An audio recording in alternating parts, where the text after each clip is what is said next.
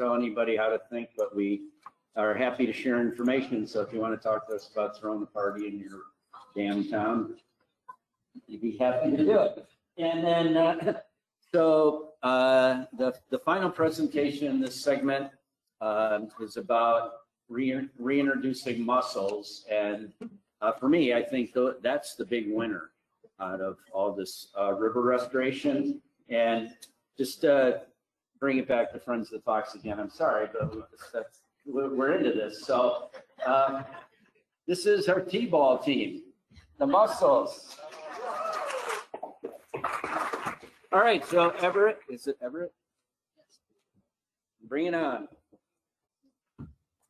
Get that microphone up to your face, and just feel the advance by clicking on this.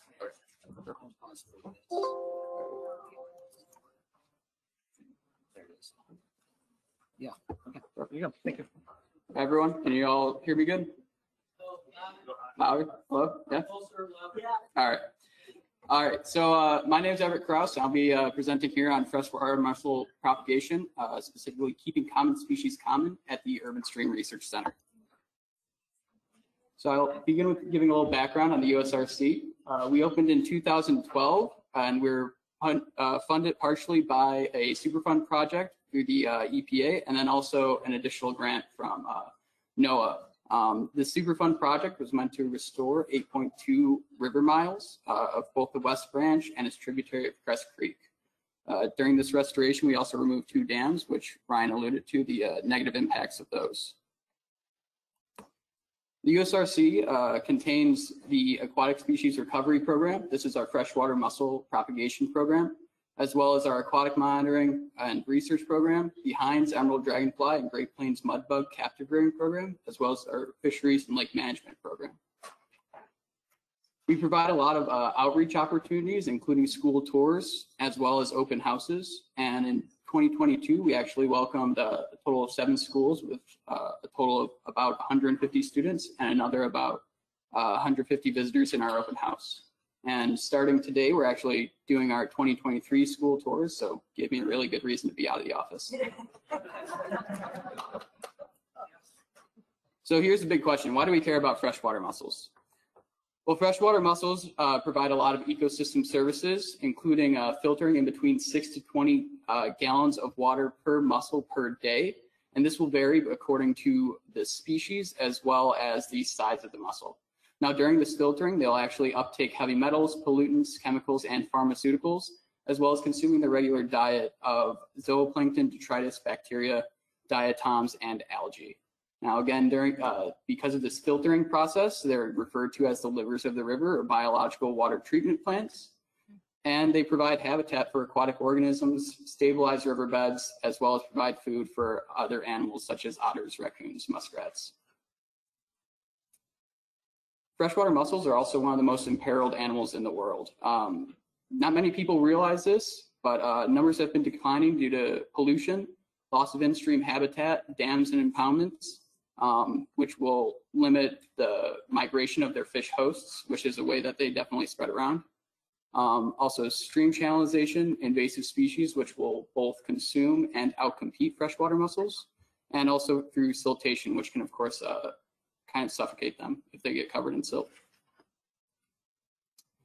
Now, freshwater mussels have an extremely complicated life cycle. One of the things that makes it so complicated is that it involves an obligate parasitic phase of their life, where they need to live on the gills and or fins of their host fish. Now, during this time, they'll absorb nutrients from the fish, as well as metamorphose into juvenile mussels before dropping off a couple of weeks later. Now, this is the big question. How do they get on the fish? So I'm going to go through these slides a little bit quick because I have a video that's going to explain it better. But generally, there's a couple different techniques that they use. One of them is a lure, which is represented by, you can see the middle photo, that's a plain pocketbook, Lampsilus cardium. You can see there, their lure represents a minnow and often draws in their host fish. And then in the middle there, you can actually see, this is their marsupial gill, and that's full of their glaucidia, or the mussel's larvae.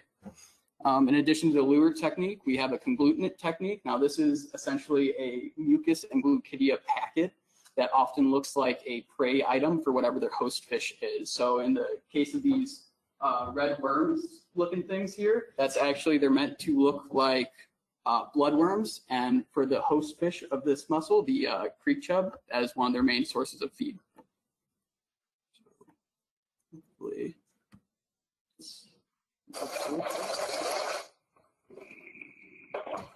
In the streams of Missouri lives the Lampsilus mussel, a simple animal with an extraordinary life cycle.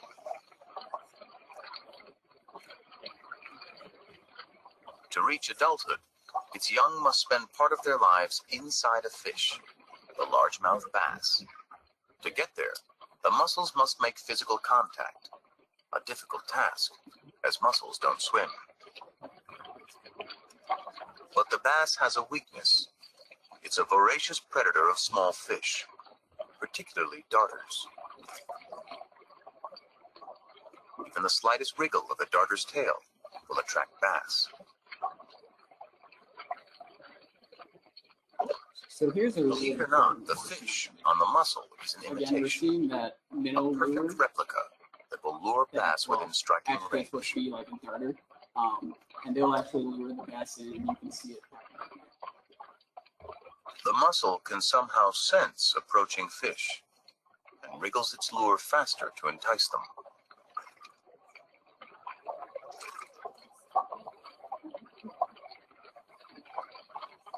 If it gets the twitching just right, the remarkable likeness should do the rest.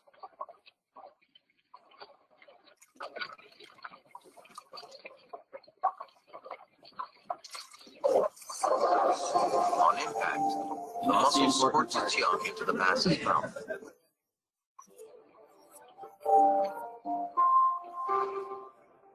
These snap shut So on as the you see gills, here, the like glucidia are actually spring-loaded traps. connecting to Here they the stay, lamellae of the drawing gill, blood from the fish, and they do until absorb the several weeks nutrients later that they I drop mentioned, off and as they'll tiny, drop off. fully formed mussels.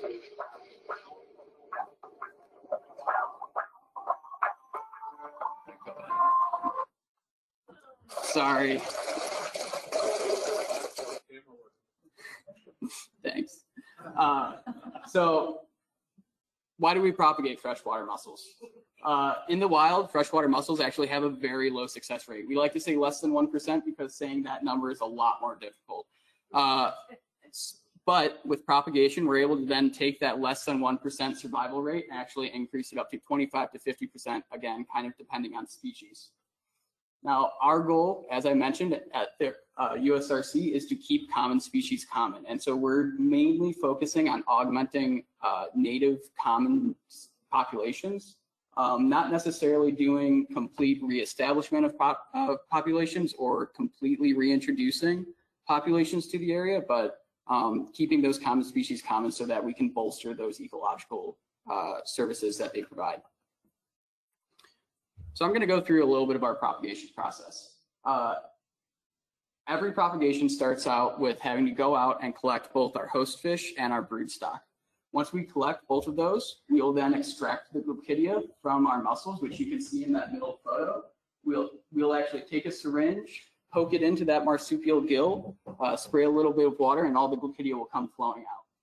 From there, we actually do an immersion bath technique to apply the glucidia onto the gills of whatever host fish we're using, which you can see in that picture. All of those little white specks on those gills, those are all mussel larvae that just attach to that fish.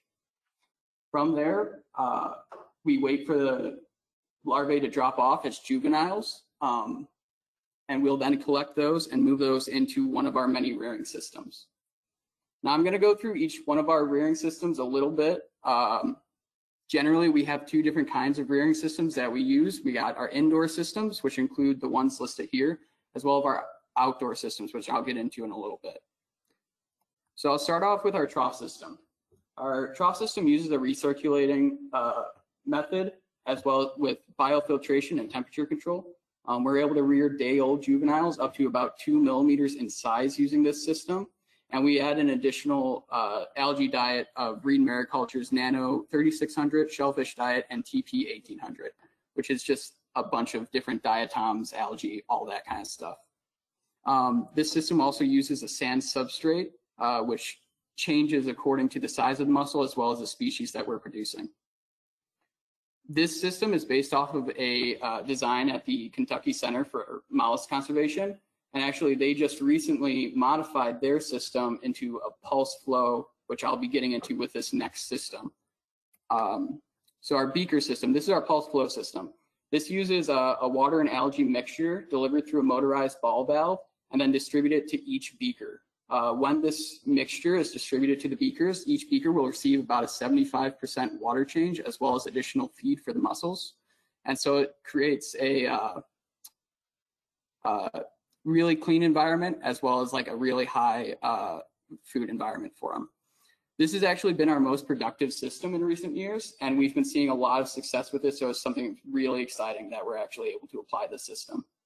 In addition to the algae and creek water source that we use on this system, we also provide less than 100 micron sediment for the mussels to actually burrow into, and that provides them with supplemental feed in the form of detritus bacteria and another wild algae and stuff like that. Next, we have our Herbiska boxes. These are a really, really simple system. Essentially, all it is a shoebox-sized plastic container that has that same silt sediment in the bottom, creek water. The really unfortunate thing about these systems is their stagnant nature causes an increase in rotifers to grow in the system, which will often compete with and or kind of clog up mussel movement, causing it so that they aren't really able to eat. So we aren't seeing the best success with this system, but we are continuing to use it and as a kind of tester for new species. Next, we have our bucket system. Now, this is based off of the Barnhart bucket system, first developed by Dr. Chris Barnhart. We made some modifications to better fit our needs. We use a recirculating method instead of a single stationary bucket. And similar with the sump and biofiltration and temperature control that we have with our trough system. This also uses an upwelling technique that was devised from oyster cultivation. And so it's a modification on a modification. We use this system every now and again when we bring in new species, but generally we're kind of phasing it out. And the modifications that we've made allow us to also house broodstock in the system when we need to. Now, this is our pan system. This is so with our rearing systems, there is both a primary and secondary rearing system. This is one of our secondary rearing systems. This system will definitely, we'll wait till the mussels are about 2 millimeters in size, and we'll grow them to about 20 millimeters in size with this system. There's a much higher flow rate in the system, so we have to make sure that our mussels are already siphoning. They can't be pedal feeding still like in our other systems. And so we need to just make sure they're up to size, and we'll continue growing them out in here. Now, our grow out system, the name is a little bit deceiving. It's not actually used for grow out. We mostly use it for broodstock storage or subadults that are getting ready to release. We're working on that one as well. There's several systems that need modifications. Up next is our outdoor rearing systems. Now, I'm going to kind of brush over the creek system. Again, this is kind of a similar use to our grow out system. We generally just store mussels in here that we're going to be using for propagation or ones that we're going to be releasing in a short period of time. It just uses fresh water coming from a stream right outside our facility and continues to flow the water through the mussels so that they get plenty of feed. Now, this is the really exciting one. So our pond rearing systems use these floating baskets in ponds, and will actually grow mussels from that 3 to 5 millimeter range that we stock them in the baskets at, up to 35 or even in some cases over 40 millimeters in size, depending on the species. These are really great, really simple systems. Some facilities have actually had success just tossing mussels in there right off the fish and having them grow out to size. As you can see here, so our bottom left photo is actually what we'll stock the mussels in those baskets at, that 3 to 5 millimeters in size, and they'll get up to that right around 20 millimeters in size in those top right photos. So what do we do after we grow the mussels? We release them, and we have general guidelines for releasing our mussels. We release about 1,000 individuals per square 20 meters, and we make sure that each one is tagged with something to recognize them with. Majority of our mussels will end up being tagged with glitter. This is a really easy thing to tag the mussels with. It's just a dollop of super glue, glitter sprinkled on top of it, and they're ready to go out into the wild. Other ways that we have of tagging them include hull print and pit tags. Both of those are meant for going back and monitoring your mussels for growth, survivability, etc. But those pit tags are the exact same chip that go into your dog or cat at the vet to make sure a vet's able to scan it and get all that information. Now, at the USRC, we've had variable success when it comes to releasing mussels. Starting out in 2017, we were able to release 24,000 mussels in 1 year. Since then, we've had a lot of water quality issues, as well as kind of a trial and error factor to get a more diverse species production than what we were originally running. As you can see, starting in 2021, we were able to turn that production back around, getting almost up to 500 individuals that we released. And finally, in 2022, we were able to get up to 3,000 individuals. So once we release our individuals, we go back and monitor. Generally, we're getting about a 30% recovery rate, which is a little deceiving because these mussels can be drastically upstream or downstream of the release site. We've actually found mussels a river mile downstream from where they were supposed to be. But we are getting good signs of growth, of reproduction, and lure demonstrations provided by the females that we produced ourselves. Finally, to date, we've released 28,000 mussels from the USRC. 6 species were represented in these release numbers. And today, our current yearly numbers are 20,000 individuals that we are currently housing in lab. These individuals we're redoing species that we haven't had success with in a little while. On the last slide, I don't know if you saw the white keel splitters. We've only released 92 of them. And now we have 13,000 in lab that are growing and are already getting to that size that we would stock them into ponds. So we should be getting quite a good representation from them that we can stock back out. And finally, these are just some of our partnerships that we've acquired. We do work with both the Forest Preserve District of Kane County, City of Kankakee, McHenry County Conservation District, and Urban Rivers to stock mussels in their waterways. Urban Rivers is a nonprofit in the Chicago River that actually does floating wetlands, and they have baskets of our mussels underneath the wetlands. The Shed Aquarium and Loyola University we've partnered with on some research projects, including a genetics project with the Shed Aquarium to track the genetics of the mussels that we produce to make sure we aren't skewing too much in one way. Any questions? Yeah. So when mussels are filtering, they're taking out things, what happens to those things? Do they get neutralized? Do they just end up accumulating? Right. Repeat the question. Repeat the question. So she was wondering what happens when when mussels are filtering, what happens to the materials that they're filtering out of the water. Food items, obviously we're digesting those. With the pollutants, they do uptake them. And so it's more, they lock them up for a period of time. And then as their tissue breaks down after they die, they will be released back into the water. But some of these mussels that do the most filtering, the really large ones, can have a really long lifespan of upwards of even 100 years at times. So if you're locking up nutrients for 100 years, it's going to work out a lot better than, yeah. Yeah. How long does it take from larval stage to release? Sure. So best case scenario is about 8 months. Worst case scenario, it could be upwards of 3 years. It's very dependent on the species, what kind of growth they exhibit. But we had, last year, we produced a bunch of giant floaters that started out in January and we released them in October. So are you guys reusing fish then? Or? That's a really good question. No, we don't. When fish have freshwater mussels attached to the gill, they do develop antibodies to fight against that kind of parasitic attack. And so for us to get the best drop off from our fish, we only use them once. We tend to use smaller fish because the smaller the fish, generally the younger it is, and the less likely it is to have had mussels on it a previous time. Yeah. Is there any danger of, there's no food plankton limitation in any of our rivers for the growth of these things?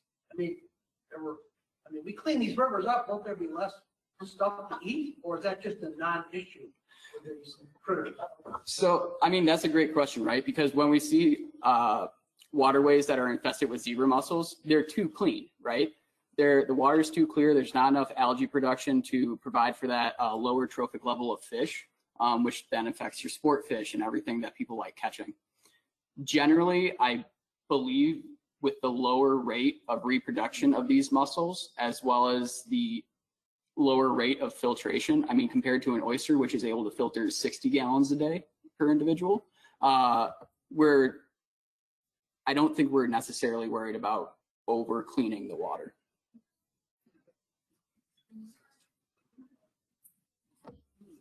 So the Shed Aquarium was just named an International Center for Freshwater Species Survival within the past couple of weeks. Is there any hope for getting some of their attention applied to the Fox River watershed? So I can't speak for the Shed Aquarium myself. I can say that the Kantara Inaro is actually the partner we work with to do the genetic testing of our mussels, and so he has done some work in the Fox River. But yeah, I can't necessarily guarantee that just because of our partnership that they would work in the Fox. Thanks.